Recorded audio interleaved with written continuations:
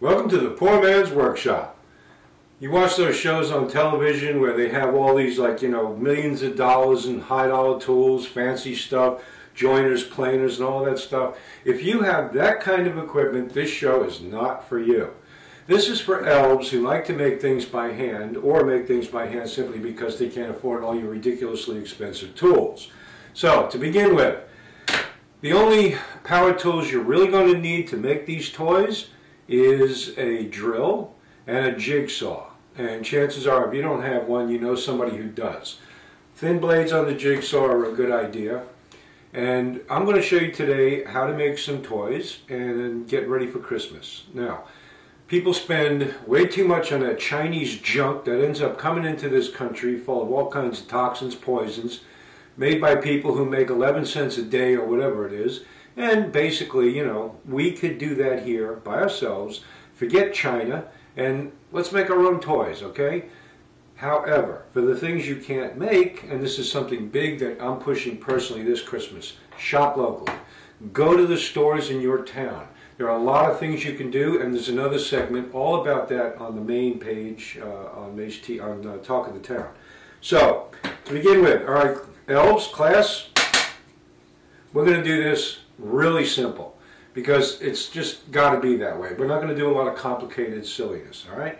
This is the Poor Man's Workshop. Now, you see in front of me some of the stuff I've already made or in the process of making. Here's a doll bed. Didn't take long to make. Rocking reindeer, rocking horse, train set, cars. Pickup truck. This is West Virginia. We got to have a pickup truck. That's like a law. It's an elf rule. I think it's like right up in there in the top 10. All West Virginia toy makers and elf assistants have to make at least one pickup truck. Now, keep it simple, like I said. Down below this video, you're going to see some patterns of some of these things that you could make if you can't draw real well. This stuff, mostly I started out just doing freehand, okay? It was not difficult. Like this car, I love this little car. It's kind of like, reminds me of the Green Hornet, But this is just something I just freehand drew on MDF. Now, what I use is not pine or any kind of grained wood. I use MDF flooring for making my toys. The other stuff is nice, but the grain shows through, and you're trying to paint stuff that isn't supposed to look like it has a grain unless you're staining. If you're staining it, obviously go with the 1x. But if you're looking for an easy way to do this and an inexpensive way, you can get a 4x8 sheet of MDF for about 30 bucks. A couple more with tax. And MDF is a dense material. It's heavy as a single sheet. So if you can't carry a big sheet or if you don't have a lot of room in your car, almost every lumberyard will cut it in half for you. So the 4-foot way. So you have two 4-foot sections. It actually comes 4 foot 1 inch by 8 foot 1 inch. And like I said, it's really easy stuff to work with, easy to sand, easy to cut, and it's a good product for making toys and things. All of these things you see here were made using MDF. Now, the other thing that you have to have, and this is critical, is your cup of official elf coffee. This happens to say North Pole Blend, and having a cup of coffee on a Saturday morning in your garage or your little shop, wherever you're making these things, it's just kind of essential. Now, I'm going to show you a few of the patterns that I've made over the years. Here's an airplane, very simple to make. This is kind of a takeoff of a P-51. I made my pattern for the rocker using a 5-gallon can of drywall on the edge of a board and just traced it. Rounded the edges, cut it straight, and that's it. Here's my pattern for the rocking reindeer and my pattern for the rocking horse. The legs are simple. I use the same leg, front, back, left, right, on reindeer and horses. It's just a very simple thing, and that's really all there is to it. Here's my train set, and that's my pattern. And what I do is, what makes these cool is I cut them like this for a reason. Because when you start making more than one, they link together, and kind of looks cool like that. sides, I just cut little shapes for the sides of these. For the fenders, I just freehanded that. And it's just not that difficult, really. But again, we're going to include some patterns. So, let's get started. We're going to make a rocking horse today, and maybe a few other things, depending on how time is. Thank you for tuning in to the Poor Man's Workshop on Talk of the Town on MaceTV.net. Okay, something else I want to mention before I get started tracing out the pattern, which is pretty much a no-brainer, but I really do recommend that you buy these things. They're not that expensive. The pre-made wheels, there's your front wheel, your back wheel, and the pre-made little axles make your life a lot easier.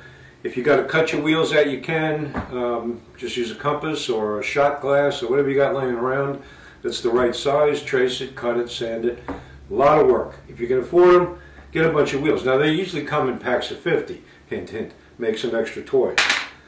What we usually do, or what I do, is I like to make toys. Let's face it, man, there's going to be a lot of kids this year who are not going to have a great Christmas.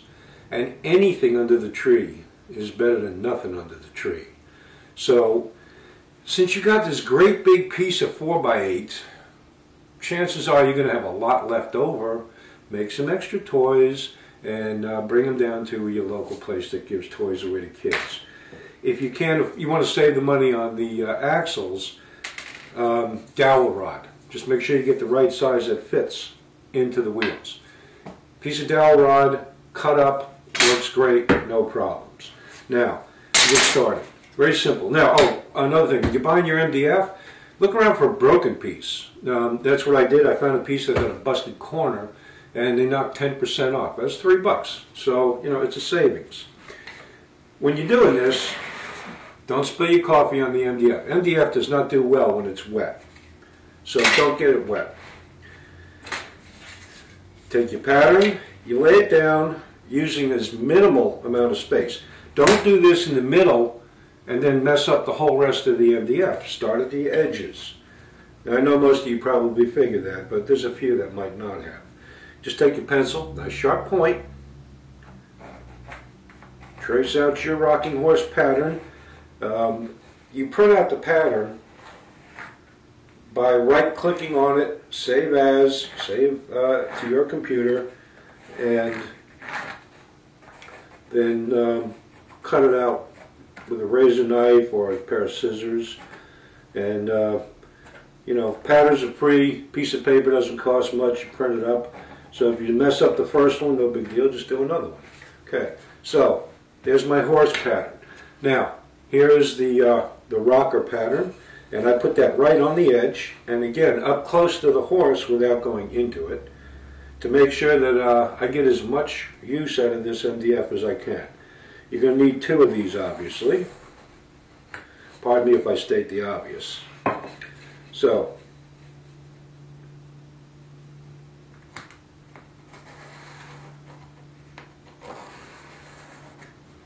okay, now you got your horse, you got your two rockers, here's your leg. Take the leg, don't mess up an edge, you know, for this, because it has no straight edge. So, you know, come in a little bit so you have good edge to work with, because let's face it, we do start with the flat edge on all the cars, trains, trucks, all that kind of stuff. Make sure that the pattern doesn't have the table under it. Slide the board away. Put your hand under there, gauge across where it is. Now, pull it back, it's clear, and we start cutting. Come in with the scroll saw, the jigsaw, so both sides of the plate are on the board. Otherwise, you're going to end up with something like that. So start out like this.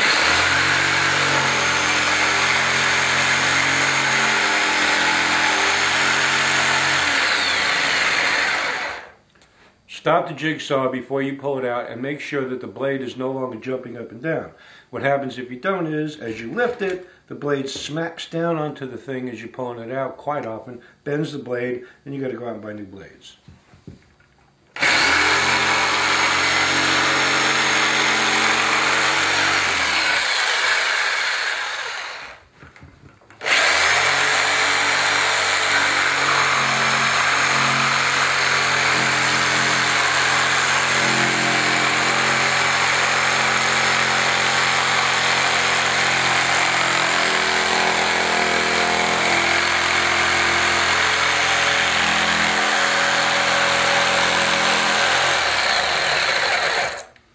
Now this is not an exact science. Again, this is the poor man's workshop.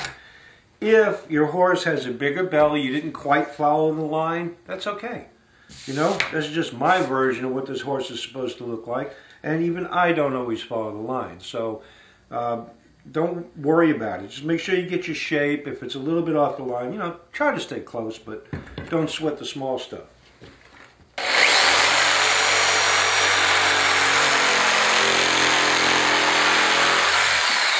And as you can see, this MDF cuts pretty easily.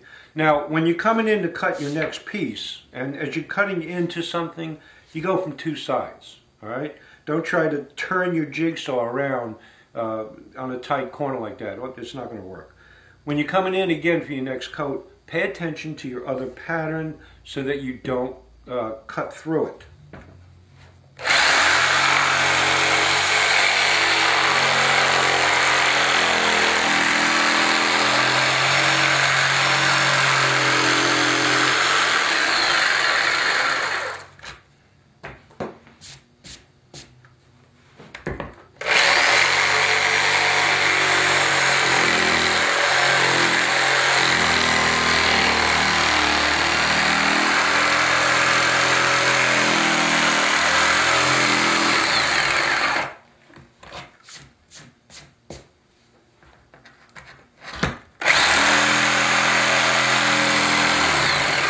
Now you notice I backed out of here and came back and started again to come up around the eyebrow, the horse's eyebrow.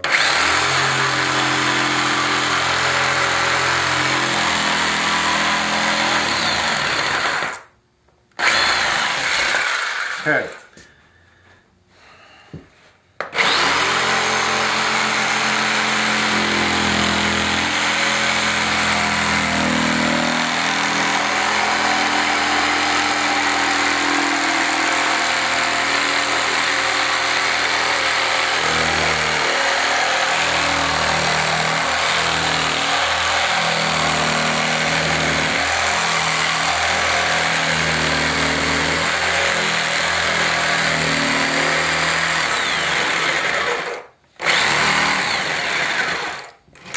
On the ear, on the top, on the ear, I went a little bit further past it so that I could come back this way.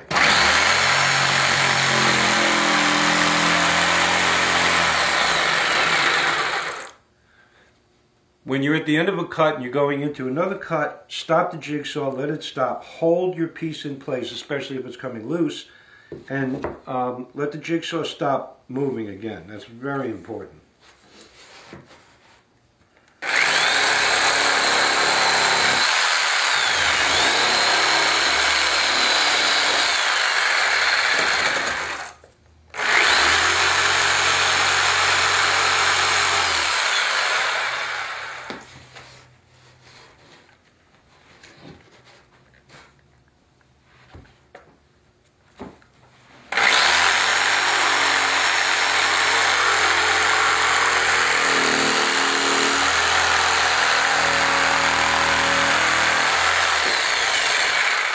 Now you want to give your horse a longer tail? Go for it, no problem. As you saw, sometimes you can't start with both cleats on, it just doesn't work, but try to whenever possible. And there's the rough cut of our horsey. Okay, now a couple of tech tips. This stuff has a really fine dust to it and it'll clog your sinus. So if you don't have one of those high-dollar respirators, which most of us don't, or not even a dust mask around, use a bandana, you know? Just put a bandana around your face, tie it up, because that's actually what I use anyway. Now, as you can see, I've gone ahead and cut everything out. A couple of tech tips again is to, when you're cutting, take your time, okay? And run it slowly, because you want to have as little sanding as possible. If you're anything like me, you hate sanding, okay? The sanding is the part that takes a long time, and you just, and it makes you crazy. So make your cuts as good as you can and it'll save you a lot. Now I haven't even sanded this yet and you can see how lucky I got with the way it turned out. Okay, now I'm going to go ahead and sand these. I'm trying to think if there's any other important things you need to know. As you can see, as I've worked my way in, like this. Cut from the outside in, even if that means cutting part of one piece and then part of the next piece. That way you always have a good table for your jigsaw to sit on, and you're not teetering it all over the place and coming up with all kinds of bad cuts. If you go a little far beyond on a turn, no big deal. Come from the other side, trim it back with the jigsaw. Once again, saves you a lot of sanding time.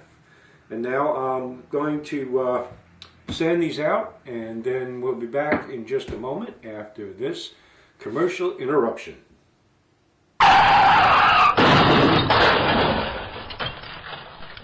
The law isn't always black and white. When you need a lawyer who knows the law, call Michael Santa Barbara. Auto, truck, motorcycle accidents, wrongful death, free initial consultations, no recovery, no fee. Appointments available 24/7, including home and hospital. For all your personal injury cases, call Michael. Okay, we're just about ready to go. One of the things that you really do want to pay attention to, one of the few places that it's critical to get the good lines on it, are the rockers, because you want them to rock properly. You don't want them to pump, pump, pump, pump. You know, kids look at that and say, junk. So you match them up after you cut them, little block sanding piece, and I use 220 to sand everything. And just run this over until it's nice and smooth and everything matches up, you know, really well. And that's it. Now, to assemble it, you start out with the legs, okay? Lay your horsey down. You put your front leg on and your back leg on, and take a spare piece of the MDF, you know, any piece, and just put it under here, and that keeps the legs, you know, makes it easier to nail them. And use 1 1/4 inch, not railroad spikes, not gutter spikes, just 1 1/4 inch. Glue is a good thing. It helps. If you don't have any, okay, well, then you do without. Personally, I like to put glue, especially when you can actually open it.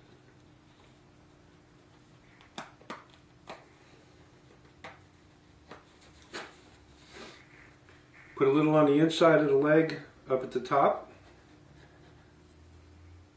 Lay your leg where it's going to go. Now this is where you get a little creative license. How you want the legs to actually look, and the way a horse is going to look. You lay them out so it's kind of like the horse is in stride. There's no specific placing of the legs other than you want to make sure, and this is a good thing about using a square block on the bottom, make sure that the block is about square and everything looks proportionate, so on the angles, so that your horse isn't like nose diving while it's just sitting still. Take your rocker, put it on, align everything up, make sure it looks right. Then your 1 1/4 inch finish nails.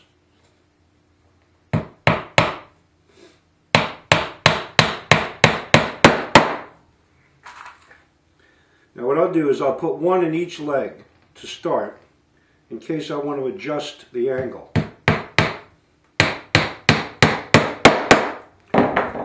Again, before you put the final nail in the top, get it started, put the rocker to make sure that the legs don't stick out or at odd angles, things like that, so that, you know, everything works. Otherwise, if the legs are sticking below the horse, obviously that's not going to do you a lot of good. So, like I said, poor man's workshop, common sense. So you lay that out, everything looks pretty hunky-dunky.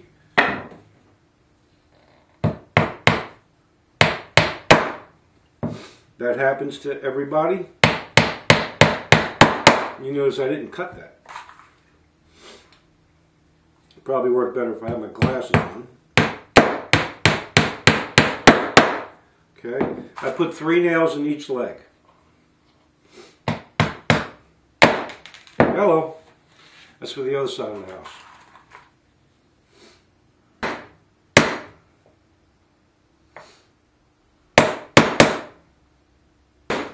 I know you're looking at me doing this and thinking, if he can do it, anybody can do it. And it's true, pretty much anybody. There are certain things some people are just not equipped to do. Like, for instance, cooking. For all my skills and abilities, one of the things that I really am not good at is cooking. So you'll never see me doing a cooking show. Now, when you get the other legs on, you want to put your block back in on top of the other ones, and get your glue.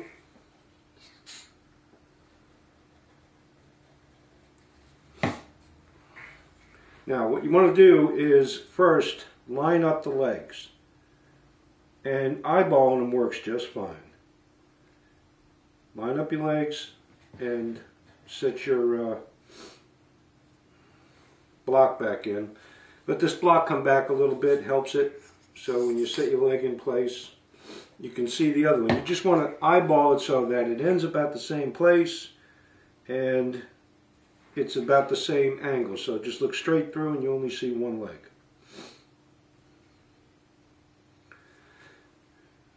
Now, do yourself a favor. Let that set up a little bit. Otherwise, you're going to be chasing it all over with the glue. It's going to be slippery.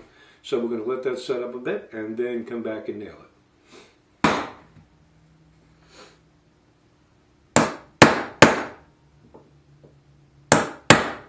Okay, the legs are in place. Put your block in between the legs for support. Your glue again. Put it down on the bottom part of the legs.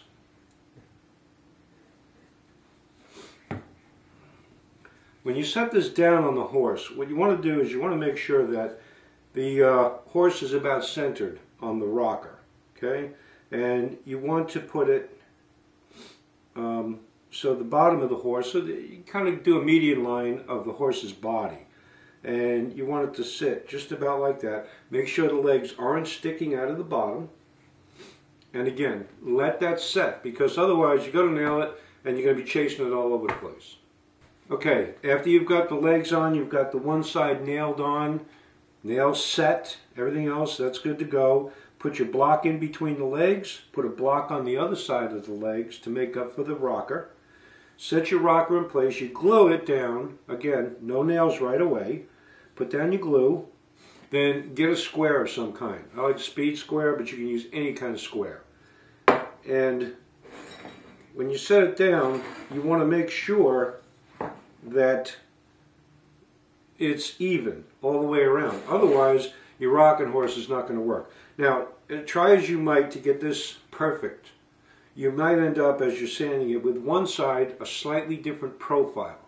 Now, when you put these rockers on, make sure that you put them on the way you sanded them. Okay? So you set them together, you look at them, profile's the same, everything's smooth. You make sure you stack them that way too. That way, even if it's off a little bit, it'll still work just fine. Something I should have mentioned before and didn't, and I apologize, is that it pays to start a couple of nails before you put things in place, even for gluing.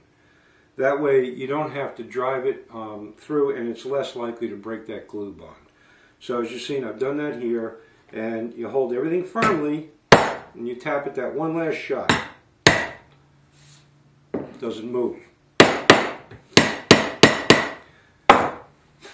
Before you put the other two nails on each leg, let's take it apart and let's make sure that it works.